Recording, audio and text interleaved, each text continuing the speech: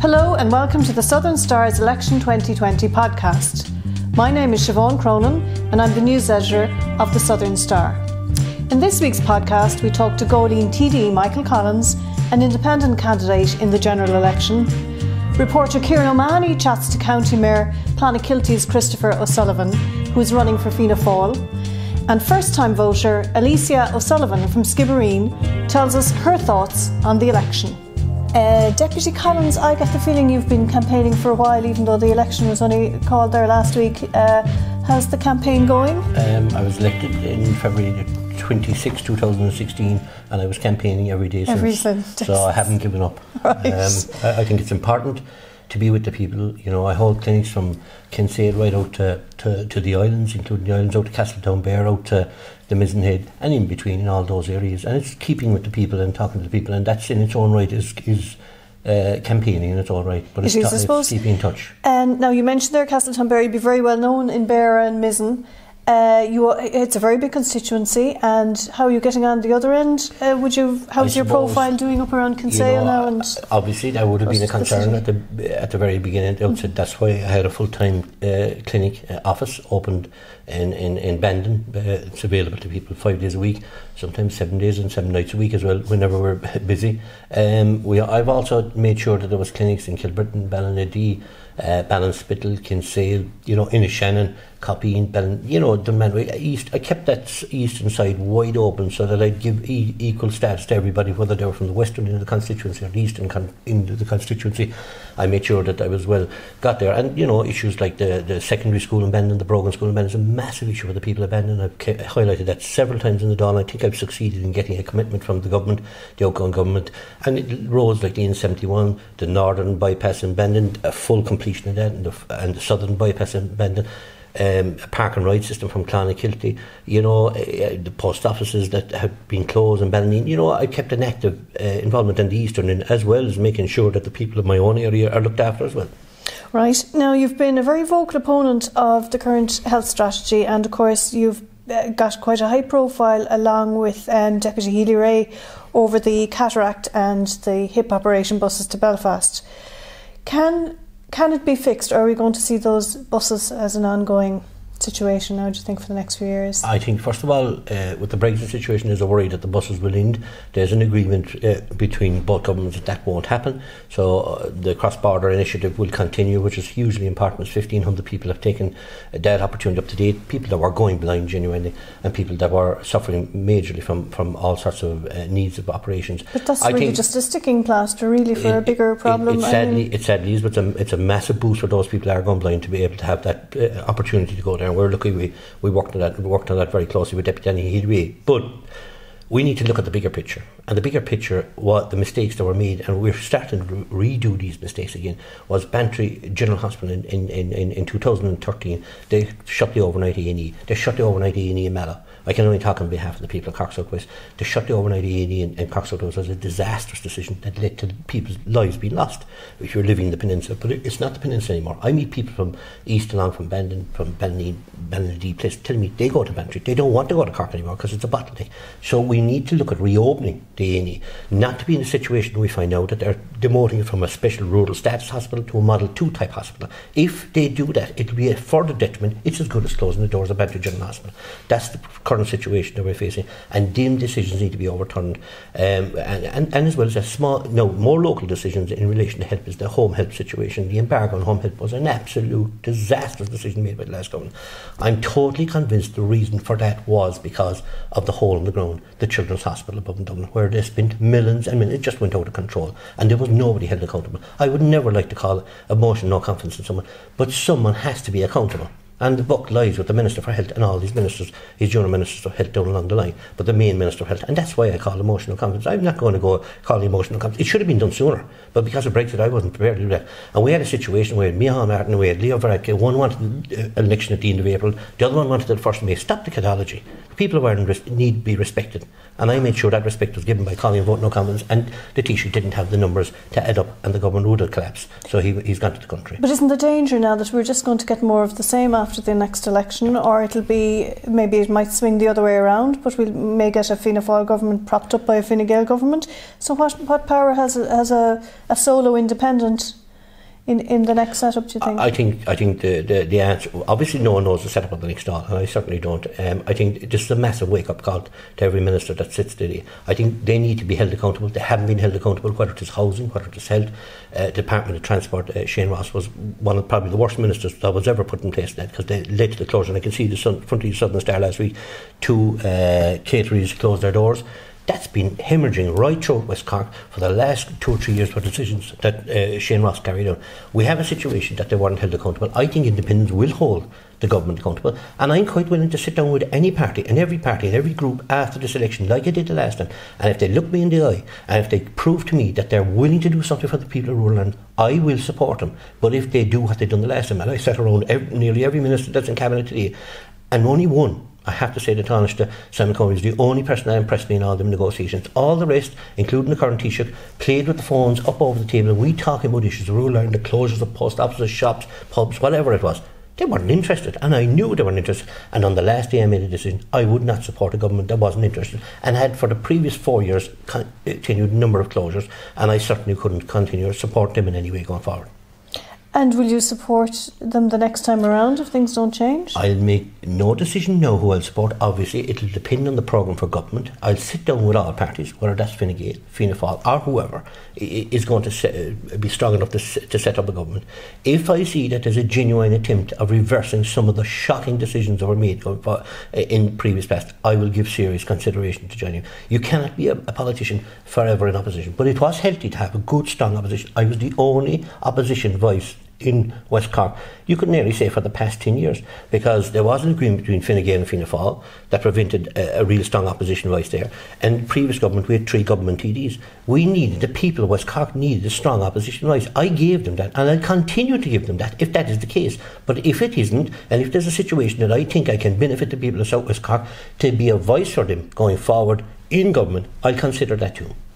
Now, homelessness is one of the big issues, definitely on the national stage anyway, and by judging by some of the media, you'd kind of be under the impression it's only an urban issue. But how have you come across it in your own clinics down here? Is it a big issue? Every week I'd have maybe 10 to 15 clinics. It's a huge, huge issue. And I will admit, the further east you go, the worse it gets. But I find it in the Skibbereen and the Bantry and Bandon clinics, I get people, maybe 6-7 people coming in to me a week. Major issues. People losing their homes. The banks are foreclosing on them. I think the government should have stepped in there stronger. Vulture funds taking over companies, taking over individuals' houses. The upset, the mental health stress it's causing, it's phenomenal, and it's been ignored in this country. Totally and utterly ignored. I think that we should have looked at solutions. Small-time solutions could have been the rural resettlement programme. I pleaded for that in the programme for government. They actually entered into the programme for government and done nothing on it. And it's not going to resolve all, I accept that, but it would have been a help going forward. There was a number of issues that could have done in relation to housing, and they failed to do so. And this government, we can see what has happened since. Like, it's grown and grown, and you have children that having homes, there's people staying in hotels, families. It's an outrageous situation. It's very, very unfair, and it had to be. It could have been resolved in some way.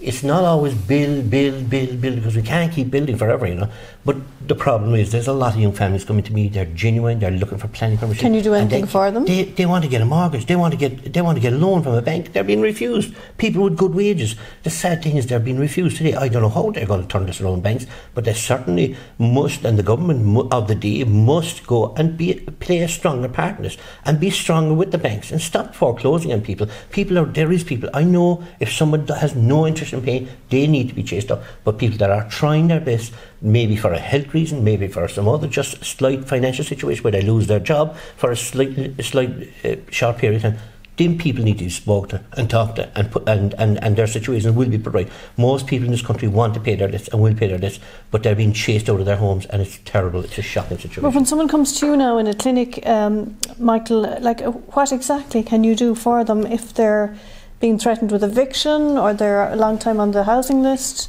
Well, there is a homeless officer in West Cork, and we work very, very closely with individual, and a very good person he is too, to work with.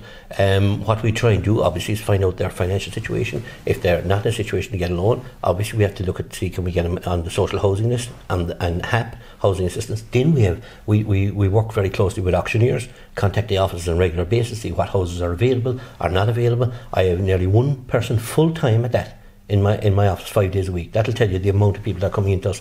And lucky enough, we have a very good success rate, but it's not enough. And I've had people that are sleeping in vans, sleeping in cars, and I'm trying to turn that situation around to get them some type of accommodation for us. And then what we try and do is build a file on those people and put in a strong foundation on that file. It's not just saying, oh yeah, we'll do that and we'll write a letter to the council, we'll get you a house, good luck to you, and you're gone. It's not like that in my office. It's a very good hard-working staff, and we work with the person right through from start to finish. Now, you've been quite a high-profile TD. I think you'd agree. But one of the issues that you have been criticised for would have been your stance on immigrants. And I think the accusation of racism was even levelled at you a few times. Yeah, I think, first and foremost, racism is thrown at politicians, regardless of what your views are. If you just slightly different to some perfections out there, you're deemed as racist, which is totally wrong. And you says I'm a high-profile TD.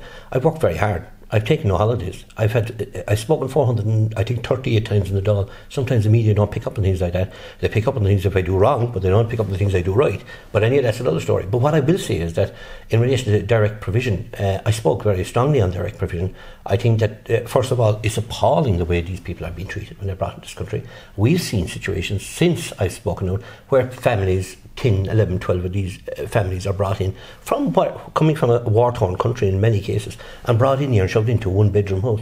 And people criticise me for saying something like that. I says that, but what I did say was that everyone should be treated equally, and that is the Irish person who's sitting out in the street by night, dying in the street by night. They have to be looked after as well as these people. But these people, when they come into our country, need to be treated with some bit of respect. And it's no point in bringing in thousands and shoving them into hotel rooms and saying, job done. And that's what this government has been doing. They're getting up now and they're saying, admittingly, we've done this wrong, let's put it right. Why wasn't there rural resettlement? So maybe one or two of these families brought into a rural community, they would have fitted in perfectly. Not shoving them all into a hotel, filling a hotel, worrying people the services are not in that town or whatever. So what I'm saying is, look after the person that's on the street, let that person be Irish or whoever on the streets of our country, and also look after these people, but do not flood them into hotels, do not flood them into a community. Gradually bring them in and integrate with that community, because like you go to rural towns and villages, there's fabulous facilities, and there's nobody living in there. We've had a Minister Ring, Michael Ring, had a rural resettlement fund. One project, I think, in West Cork has been funded. All the other projects haven't been funded at all. We had 500,000 spent in Skull with a fabulous project for tourism that could have brought thousands of people to Skull.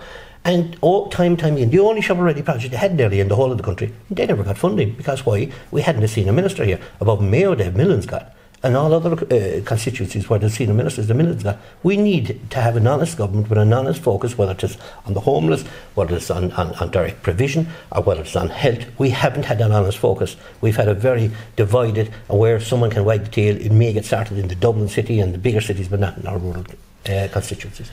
Now, Michael, you sound like, you said there you never took holidays. You sound like a man who's 100% focused on politics all the time. Do you ever take a break? Do you ever switch off? Do you ever do anything that isn't to do with politics? Well, I suppose I think we need reform in Irish politics, and maybe I'm pushing away from back to politics. Right? I decided first I wasn't going to take the pay increase. I don't take donations. People are setting up GoFundMe pages. I don't want to be owned by anybody when this election is over. I want to be back out there, owned by the people of Cork South West, not by rich people or rich individuals or fancy companies. What do I do? In my time off, I work with the community voluntary sector. I attend a lot of meetings, a lot of nights that have nothing to do with politics. Some people link me with politics in their meetings. I don't like that. Well, you may get a few votes out of it at the end of the day. Well, maybe so. But I give 100% back to the community. I'm involved in 20-25 different community volunteer groups. So that's where I get my biggest kick, is to see, can we get Meals on Wheels sorted out somewhere? Can we get something, little bonuses for our community, little festivals? Are you involved in farming? I am a farmer as well. An undertaker? My son is on the farming issue. My son is on the second year in agricultural college, so hopefully he'll be taking over the farm. Right. I inherited the farm from my aunt.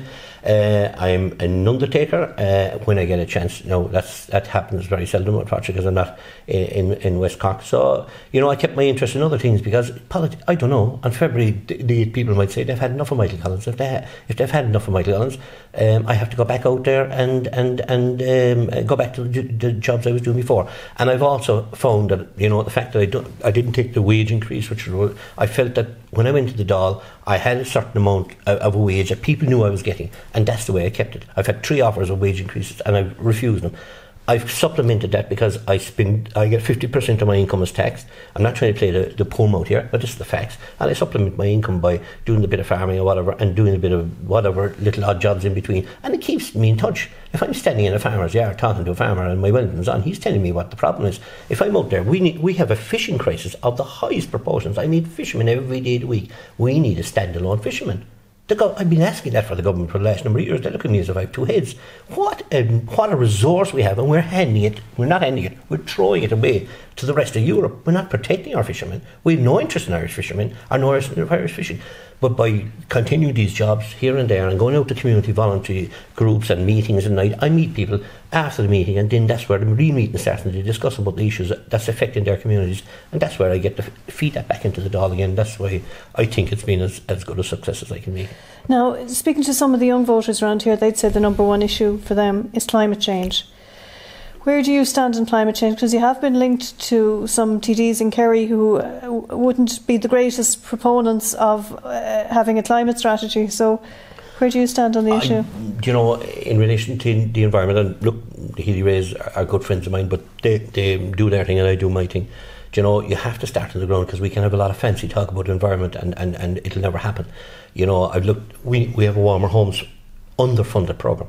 Time and time again I've raised that in the Dáil. All the old people are being asked, and all of us are being asked, to get rid of coal. How can we get rid of coal when we can't insulate our homes? What are we supposed to do? Sit outside inside the barn, filled with hair straw? No.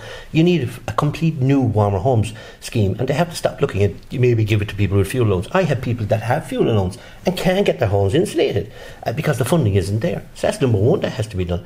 Number two, I think, in which I've tried to see, can we take cars off our road? I think it's very, very important to do the simple things. And the park and ride proposals I had to the Minister of Transport, again, Minister Ross, but sure, it was West Cork, it was Rural Ireland, that was out of his agenda. They refused that. A park and ride system from Clonakilty, where all other buses would feed into it, and we have a private operator here in Skibbereen that's hopefully going to start some system like that soon, and we're still trying to get that across the line. It's Cork Connect, is it, to take people from West Cork to Cork City every morning. Take a park and ride continuous shuttle system where you're taking hundreds and hundreds of cars off the road and ease the burden families, because you might have one less car in their home. There's these issues. I've also called for the lowering of the VAT rate on insulation, so to encourage people to go back into the stores, and they mightn't have to pay. They shouldn't even be VAT on it. That's how you encourage. That's how you change things. It's no point in being dreaming that we're going to, you can't be telling people that have farms out there to cut back on the cows. That's the dramatic stuff, and it looks good, and stop eating meat. That looks nice, but it's a ridiculous situation, to be quite honest. You have to look at what we can do, the realistic stuff that's out there, and that's what I've tried to do in the last 4 years inside the Dáil, and I'll continue along that line. Take your cars off the road, decrease or take your VAT off installation, and make sure that Warmer Homes funding is available, not available for 3 months of the year, available for the full 12 months, and insulate homes in Ireland. Thank you very much for joining us, Michael, and best of luck in the election. Appreciate it. Thank you. Thanks for listening to the Southern Star Election 2020 podcast. Don't forget to pick up this week's Southern Star for all the latest election news, including interviews with candidates, analysis and comment. Available every Thursday in shops across West Cork and online from anywhere in the world via www.southernstar.ie. The Southern Star, your go-to destination for election 2020. Reporter Kieran O'Mahony caught up with the County Mayor Christopher O'Sullivan recently in County Hall to hear his views on his chances in the upcoming election. Councillor O'Sullivan joins TD Margaret Murphy O'Mahony on the Fianna Fáil ticket in Cork South West. This is a huge opportunity for me. It's an opportunity that I've been looking for quite a while. I've been a councillor since 2007. I've given my all to that role. And I feel I've done a lot for the area that I've represented around Clonakilty, Skibbereen, Dunmanway and that general area. Yeah.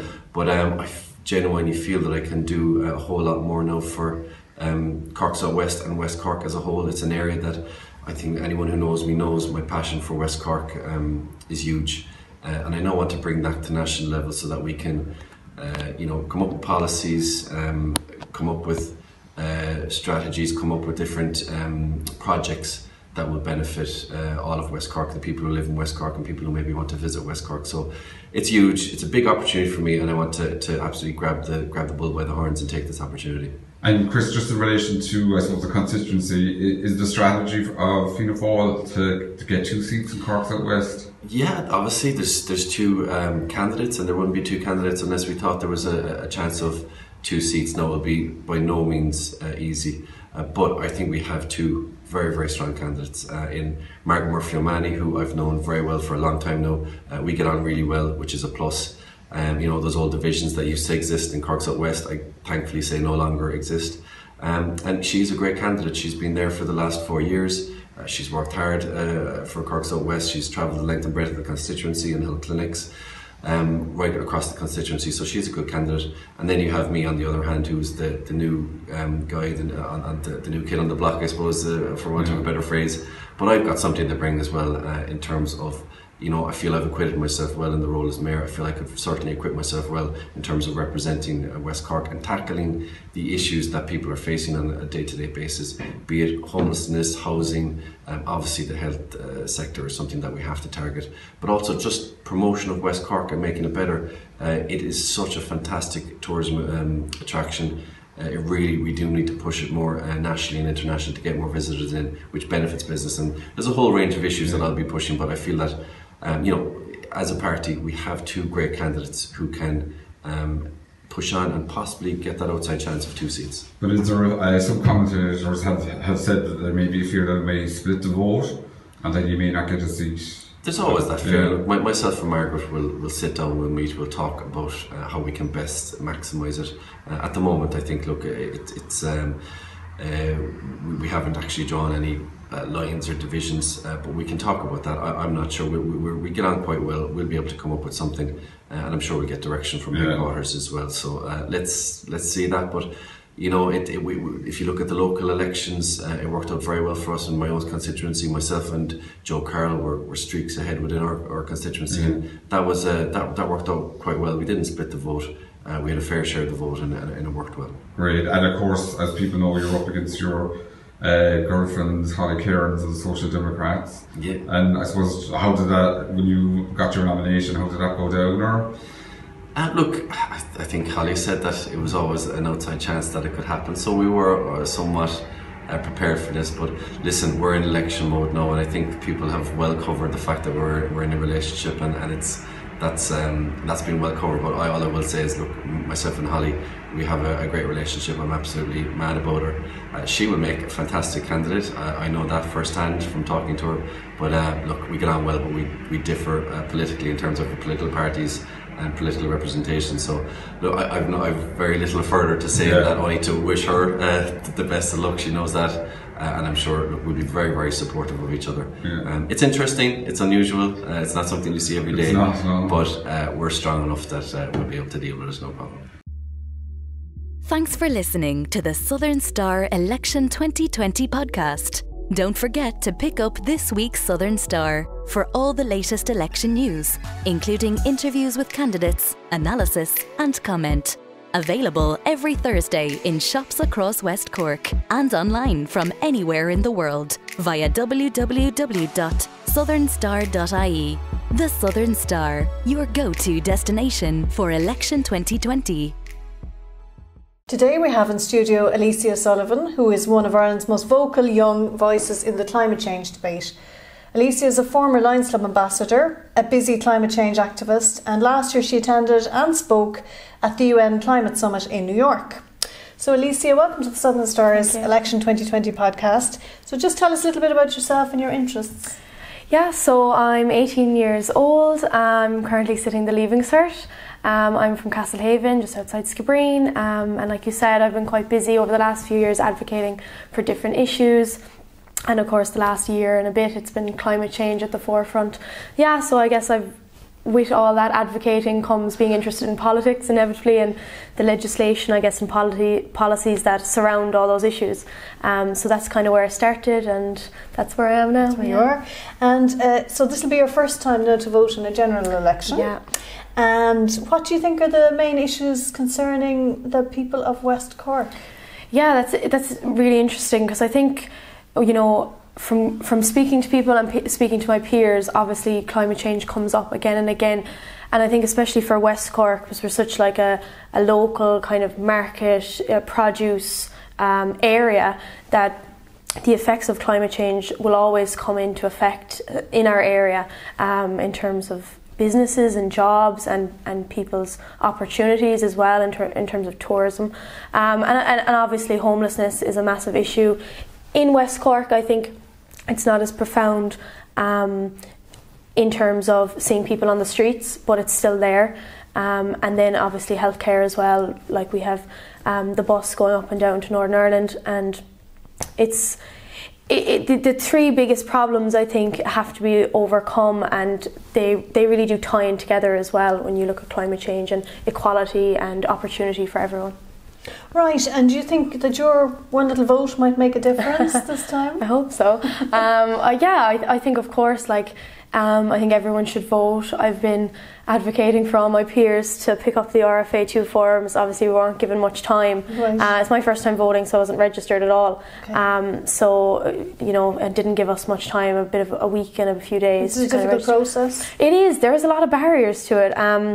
A lot of people were confused over the different forms. Right. I ended up printing out some at school and throwing them at people and telling them to go down to the Garda station at lunch. Well done. But it has to be done, like, and there's no one else doing that for young people. And I think it was just around 58,000 people turned 18 last year, and that's a hell of a lot of votes. So absolutely. And at school then, the whole concept of the PR vote, was that explained to you? Do people know how they're voting? It's quite a complicated system that they don't have in a lot of countries. Yeah, it is complicated. I think the last time I was taught about it was probably in CSP in first year, and that would have been at quite a basic level.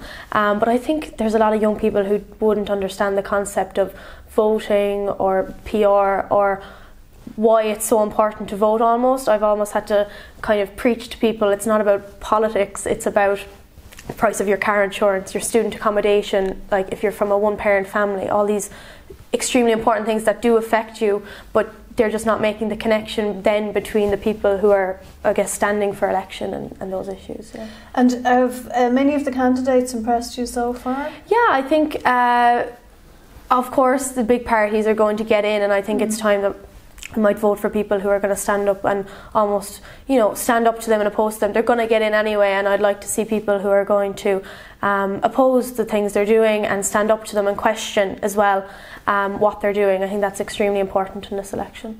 And have you made a decision about how you'll vote, or is it too early days for you to do that? I've definitely thought about it more than probably any other 18-year-old in Skibbereen. I think I'm going to vote for someone who will be progressive for West Cork, Cork South West, somebody who's going to move forward, and like I said, someone who's going to stand up against the people who've been, I guess, pulling back on moving Ireland forward in terms of climate change and healthcare and housing. Right, well now given that, I'd say you're probably not going to vote for one of the two main parties.